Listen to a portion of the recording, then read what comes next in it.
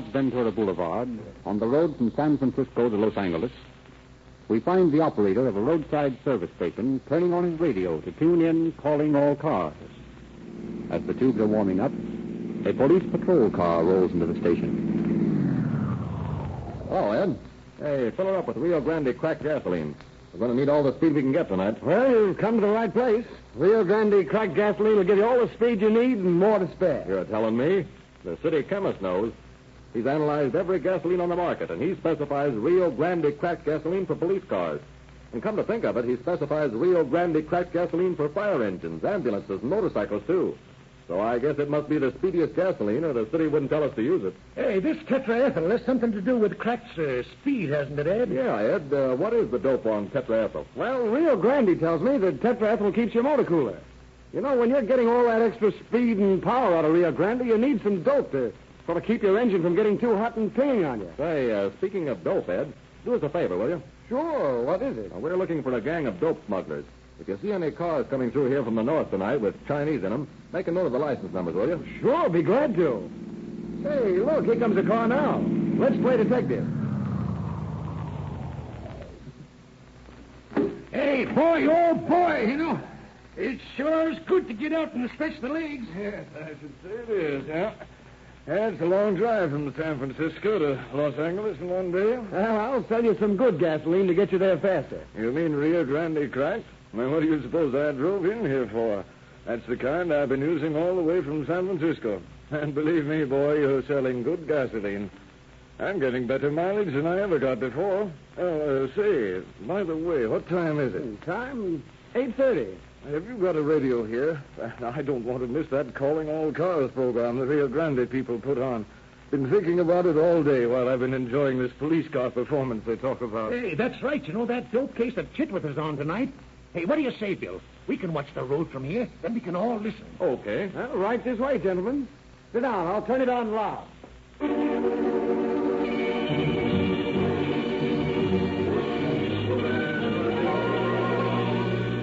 Calling all cars, the presentation of the Rio Grande Oil Company. Los Angeles Police calling all cars. Attention all cars. Broadcast 51.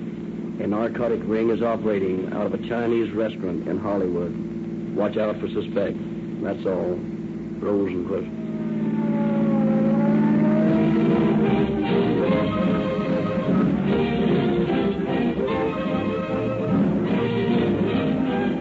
Ladies and gentlemen, it is our great pleasure again to introduce Captain Eddie Chitwood, head of the narcotics squad of the Los Angeles Police Department. Captain Chitwood. Good evening. Chief Davis has gone into the files of my detail for the material for tonight's dramatization. The work of the men on the narcotics squad is especially hazardous, for they are called upon constantly to deal with criminals who not only are naturally desperate, but very often are stimulated to an unmanageable degree by drugs.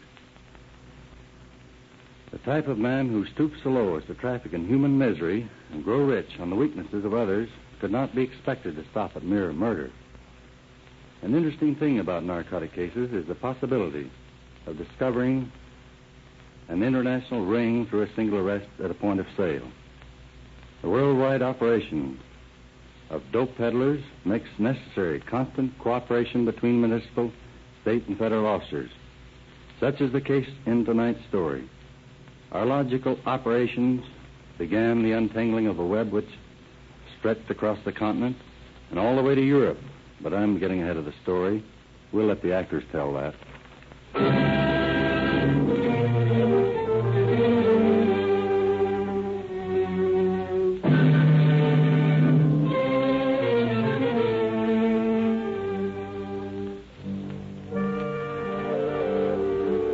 Early last spring, information comes to the narcotic detail of the Los Angeles Police Department that dope is being peddled from a chop suey restaurant in Hollywood to a high-class clientele. Captain Chitwood places a careful stake on the place. And for weeks, officers inside and outside of the restaurant become acquainted with the movement of the habitués of the resort. As the days go by, the officer's interest centers on a well-known actor, son of a world-famous woman. Out of deference to this prominent woman, we will refer to her unfortunate son as Mr. X. The officers permit Mr. X to make a purchase of narcotics from Fong, a Chinese connected with the establishment. And then after the young man has left the place, Chitwood and his men follow him to his home. As he is about to enter the house, Chitwood steps out of the shadows in front of him. I beg your pardon, Mr. X. You're under arrest. Under arrest? What for? Possession of narcotics. But there must be some mistake. Frisk him, boys. Well, look here. This is an outrage. Do you realize who I am? Why, I'll have you thrown off the force. Here it is, Captain. In his upper right-hand vest pocket. Good. Now, you'd better quiet down, Mr. X. You see, we're mighty certain of what we're doing before we make an arrest of this sort. All right, come along. Well, what are you going to do to me? Lock you up. But you can't do that. You mustn't do it. It would ruin me. It would kill my mother. Well, you should have thought of that before you started playing around with this stuff. Listen, you must realize I'm no Main Street hype. Sure, I've got a habit, but I don't do anyone any harm. I'm no criminal. Yeah, you're a lawbreaker. Yes, but there must be some other way. Think of my mother. There might be another way. What is it? Tell me. Can I trust you? Well, of course you can. You know, you're in a tough spot, Mr. X. I know that. I can send you up. I know that, too. But in my business, I'm interested in more than the confiscation of the result of a single sale. I'm after the mob that's peddling this stuff. Where'd you get this from? From Fong at the White Lotus. Yeah, we know that, but who'd he get it from? I don't know. Are you sure you don't? Positive. Will you help us find out? Well, I don't know. That is... Well, it's our only way out. Now, you arrange with Fong for another purchase. If you play square with us, I promise you we won't press charges against you. Well, you don't give me much choice. Well, you have an alternative. You can go to jail. No, I can't do that. Very well. Be in my office tomorrow morning at 10 o'clock, and I'll have the marked money ready for you. Contact Fong tomorrow afternoon and tell him you want another ounce. We'll do the rest.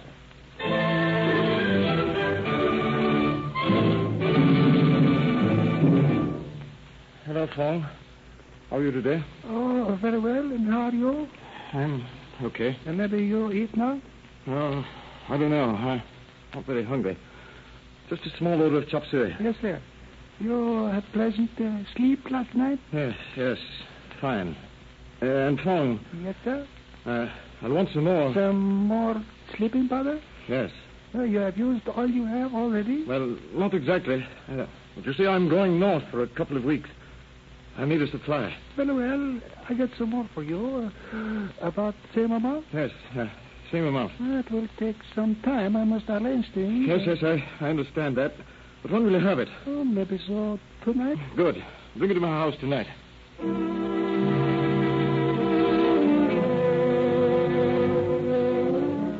Employing state narcotic officers as well as his own men, Chitwood tails the Chinese from the restaurant to a Hollywood apartment where Fong contacts one Peter Benson. While one pair of officers continues to tail Fong, another follows Benson, who drives out Whittier Boulevard to the home of Max Weber in Belvedere. Here, Benson procures a package. Permitting Benson to return to Fong under the unseen convoy of a group of officers, Chitwood takes Weber into custody. In his place, officers discover a large quantity of narcotics, and on Weber's person a portion of the marked money. Weber is escorted to headquarters in Officer Robinson's private car, while other officers are arresting Benson as soon as he turns over the narcotics to Fong, and arresting Fong at the moment that he gives the dope to Mr. X. In his office, Captain Chitwood and a brother officer are discussing their great good luck as they await Officer Robinson's return from Lincoln Heights Jail, where he has gone to book the prisoners. Well, Ed, not a bad night's work, huh? I should say not. We knocked over that mob like duckpin. That's the way it goes. You put in weeks getting information and laying the trap, and then it's all over in a single night. You did some neat planting on this job, Chitwood. And we've got marked money on every one of those guys. That's partway due to their own stupidity. You know, they're so overcautious that they're a pushover for a smart cop. Yeah, right. And when you knock them over, you get them all.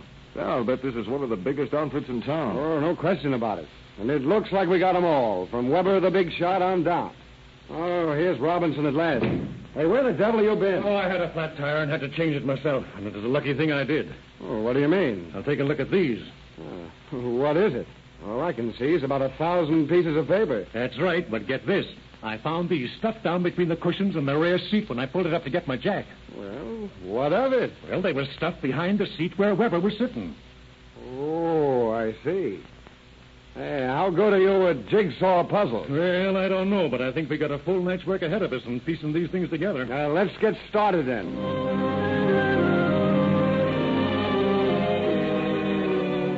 Robinson is right. All night, the officers bend over 1,000 pieces of paper, piecing them together. pasting the bits onto a piece of cardboard. There is no pretty colored design to lead the players in this jigsaw puzzle, only a few scrawled lines of writing. Gray dawn filters through the smoke-filled room, dissipating the electric light's glaring beams before the three officers, their eyes sunken and bloodshot, straighten up from their task. Well, that's finished. Yeah, let me see now. It looks to me like Salvatore Mancuso, 817 Flatbush Avenue, Brooklyn, yeah? Yeah, that's right. Now the question is, who's he? Well, obviously someone connected with Weber's outfit, or Weber wouldn't be in such a hurry to destroy the address. Yes, or maybe Weber's connected with Mancuso's outfit. What do you mean? We may have stumbled onto something bigger than we thought. Ed, have you looked over that stuff Fong sold Mr. X? Yes, why? Where's it come from? It looks like French manufacture to me. Mm-hmm. That would tally with this address. Did you figure this Mancuso is the big importer? Right. Say, Ed, will you get the blotter with Weber's signature on it? Okay. What are you going to do now? I'm going to turn this over to the Federals. We'll write a note now to Mancuso in Weber's handwriting, introducing a pal. And the pal will be a federal man? Right.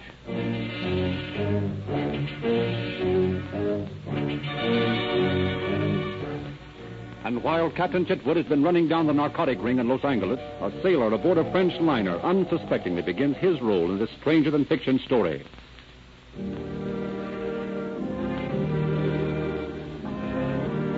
The steamship Champlain is one day out of New York City. The early spring crossing has been uneventful. The fogs of the Newfoundland banks lie behind. And now the vessel skims through a lake-like calm, and the temperature soars as she crosses the Gulf Stream. Tomorrow morning, Ambrose Lightship will be passed, and tomorrow evening, Guillaume Rosanne, first-class seaman, will once more stand on Broadway, his broad Breton face agape at the lights, and his unaccustomed ears dinning with the noise, and his heart beating a little faster with loneliness for his pretty little wife back at Le Havre. But this morning, there is no time for thoughts of Marie, for there is work to be done. And already the third officer has seen him daydreaming and is shouting at him. Rosan! Rosan! Allez, au travail! C'est pas de le dire, voir votre tête! Allez! Wait, maître, wait! That pig of an officer. One can never please him. Tais-toi, mon vieux. One must work. It is the same anywhere. Ah, peut-être. Eh bien, let us get at this ventilator. All right. I'll need that can of pen.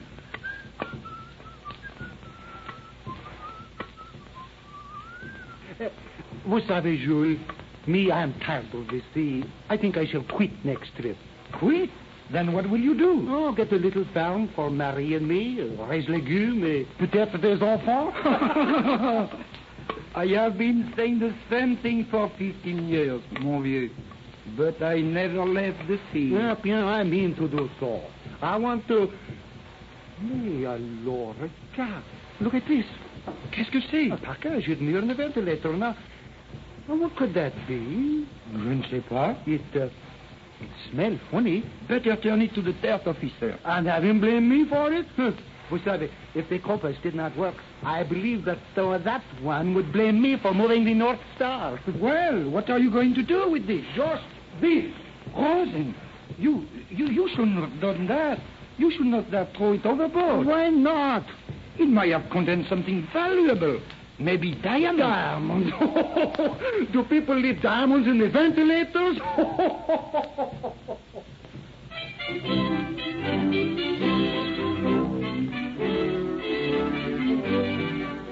The next afternoon, after the passengers have all left the ship, Guillaume Rosanne, dressed in his land clothes, walks down the crew's gangplank. On the pier, he is met by a stranger. Bonjour, monsieur. Êtes-vous Guillaume Rosin? Mais oui, monsieur, pourquoi? Bien, un de vos amis du Havre m'a demandé de vous rencontrer ici. Un ami à moi? Qu'est-ce? Il veut vous surprendre. Venez, nous causerons dans mon automobile. Bien, bien, monsieur. Entrez. All right, Reggie. Sit still and don't let me hear a peep out of here. I'll plug you. Mais qu'est-ce que c'est? Il dit qu'un ami de moi a été testé. Ne me tais pas. Je vais Shut up, Frenchie. You cannot pull and talk. You savvy United States, so speak it. What is it that you want? What if I don't? I told you once, shut up. Come on, Dominic. Let's get this guy out of here. Right.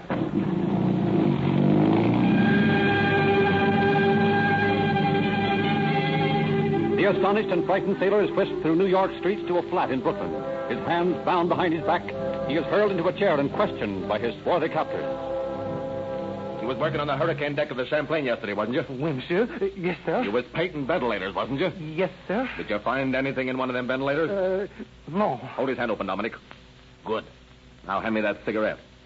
There. Oh, I can't stand getting the heat, eh, Frenchy? All right, then, come clean. Did you find anything in them ventilators? Mais oui. Yes. A package. It was disinfectant, I think. Disinfectant, huh? Yeah, that's right. That's what it was. What'd you do with it? I threw it overboard. You what? Are you dirty? Now, wait a minute, Blackie. We can't have anything. You bought him up? Maybe he's lying. Well, all right. Was it yours, monsieur, this little package? Yes, it was ours. It was no disinfectant. It was morphine. 40,000 francs worth. 40,000 francs. Now we want the proof from you. What did you do with it? If you want to live, you'd better tell what you did with that package. Monsieur, I was lying before.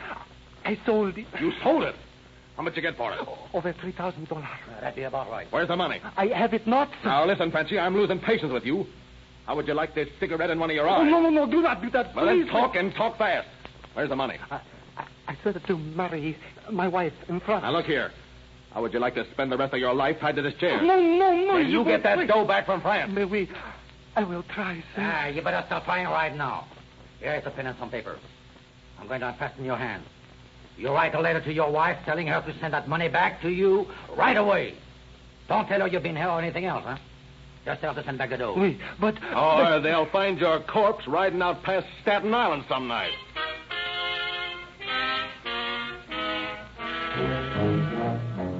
Fearing for his life, unfortunate Guillaume Roseanne writes the letter to his wife, demanding her to return the non-existent $3,000. While Roseanne's letter is en route to France, a federal officer bearing Chitwood's forged letter of introduction from the head of the Los Angeles narcotic ring calls at the Flatbush Avenue address, which he discovers is the office of the Two Worlds Importing Company. Yes, sir? What can I do for you? I have a letter to Salvatore Mancuso. Is he in? I'm Salvatore Mancuso. Here's the letter. Oh. So you're a friend of Max Weber, huh? Right. Come into the office here where we won't be disturbed. Sit down. Tell me, how is Maxie? Oh, he's fine. Doing lots of business out on the coast. Yeah, Max is a good boy. He tells me in this letter that you want to take over the territory. That's right. My home's up in Scranton. I want to handle your stuff through that district. Well, you ought to do some good business among those coal miners. That's what I figure. How soon do you want to get started? Just as soon as I can. How much merchandise are you prepared to sell me? Any amount. Hey, you don't fool, do you? Where do you keep it, here? No, this office is just a blind. The stuff's over at the apartment. Well, I'd like to begin easy, say about $5,000, huh? Okay. When can I get it? Right now, if you want. No, I got some people I want to see today, but I want to get the 8:45 for Scranton tonight. Suppose I pick it up just before I get the train, say a little past 7. All right. Where do I get it? 62 Kingsland Avenue. 62 Kingsland Avenue. I'll be there with bells on.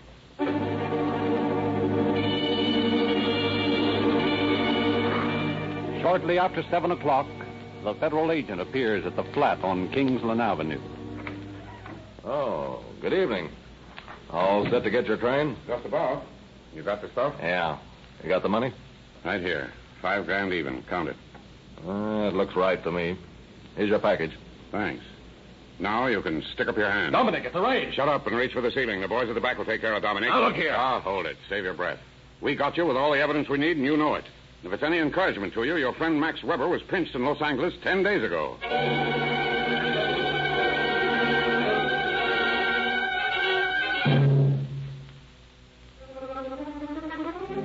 The federal raiders confiscate $75,000 worth of narcotics in Mancuso's flat.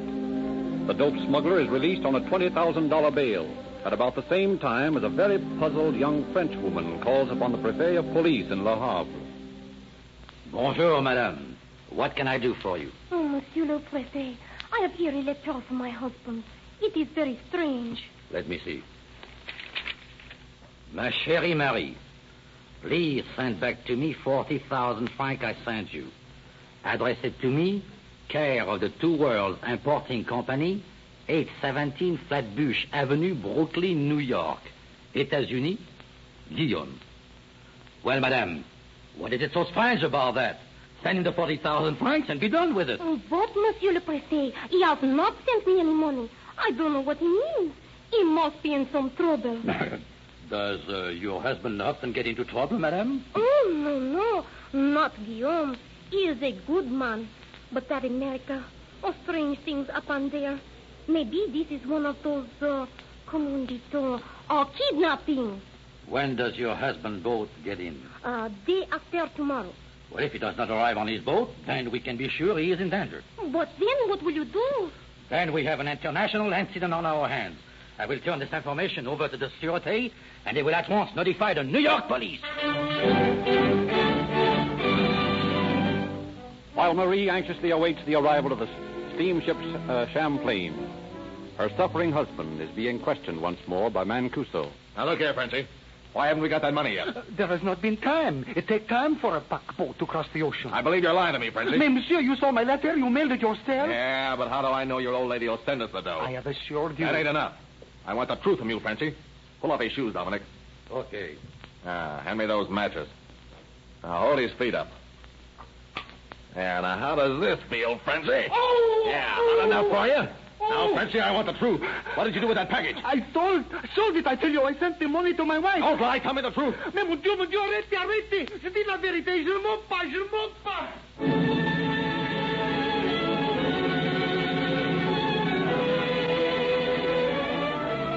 And no amount of torture can sway Roseanne from his story, for he is convinced that his captors will surely murder him if they discover the real truth.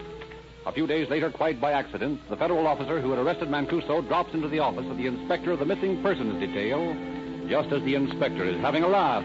You know, here's one for you, Harry. Some French sailor jumps ship over here, and he rates his wife for a lot of dough. And the old lady takes her to the Prefect of Police, and now they're writing us.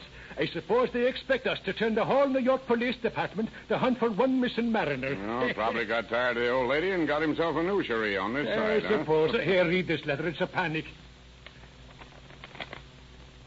Say, Tim, this looks like something to me. Yeah, how come? Well, this guy, Roseanne, asked his wife to send the money to the Two Worlds Importing Company on Flatbush Avenue. Hey, what of that? Plenty. That's the blind that Mancuso used for his narcotic operations. You know, this letter might be a ransom note. That don't look like any ransom note I ever saw. No, but I got a hunch it is. And if it is, I've got Mr. Mancuso right where I want him. If I can pin kidnapping on him, I'll put that baby away for life.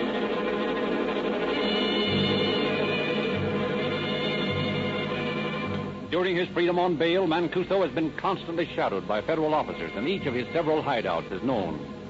Robert Primrose, the federal agent, orders his men to make simultaneous raids early the following morning. Primrose himself leads his men to the Kingsland Avenue flat, from which he had taken Mancuso a few days previously. Everyone posted? Yeah. Here we go, then.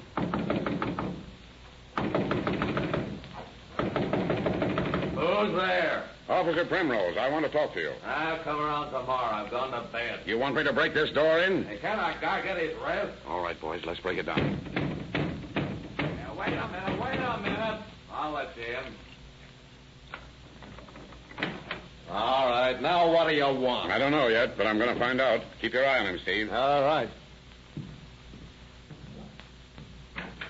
Hey, you big palooka. What's the idea? Oh, I'm sorry, ma'am. You better get some clothes on and get out in the front room. The place is pinched. Oh, there you are. Oui, monsieur. Here I am. But who are you? I'm a federal officer. You're Roseanne, I suppose. A federal officer. Oh, then I'm free. Free. But how did you ever find me? Your wife took your letter to the police, and they notified us. Ma chère Marie, ma petite mon ange. I knew she would do it. I knew she Now, would. wait a minute. Don't get excited. I've got to cut these ropes for you. Merci bien. Merci. Voyez, monsieur, you know what I do. No, what? I am through with the sea. I go back to Le Havre and take my Marie out on a little farm. I never want to see your États-Unis again. I am going home. And to New York. Some nuts.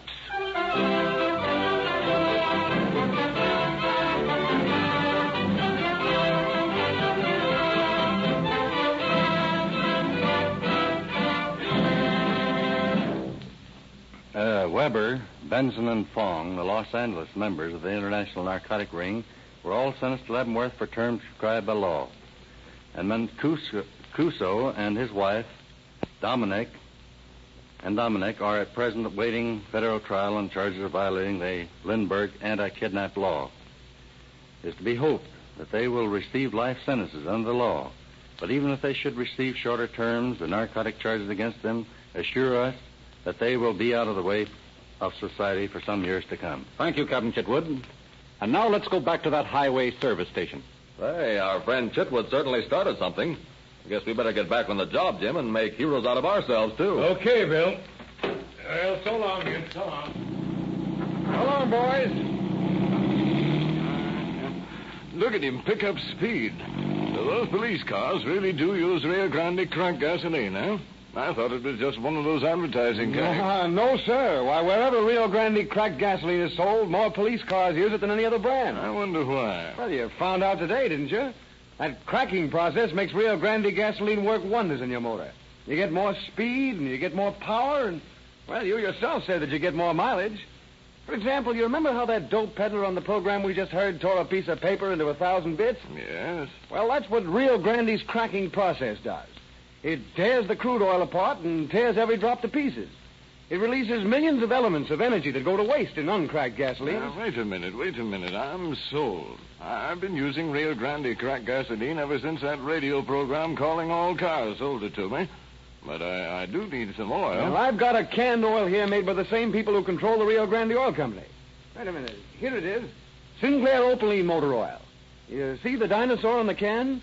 You've seen Sinclair's advertising about the dinosaurs who lived 80 million years ago when this oil was first beginning to mellow. Well, any oil that's 80 million years old costs too much. Give me a 25-cent oil. Now, this is it. Sinclair Opaline. Only 25 cents a can for a quart can. Now, you can't beat that. No fooling. Well, then give me a can of Sinclair oil. That's a good buy. Guess I'll get all my oil as well as my gas at Rio Grande stations from now on.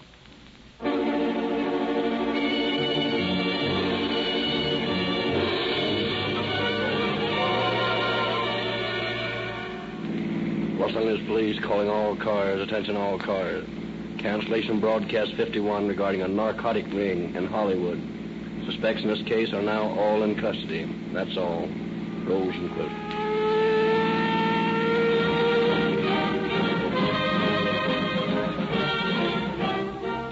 Calling All Cars is written and produced by William N. Robeson. This is Frederick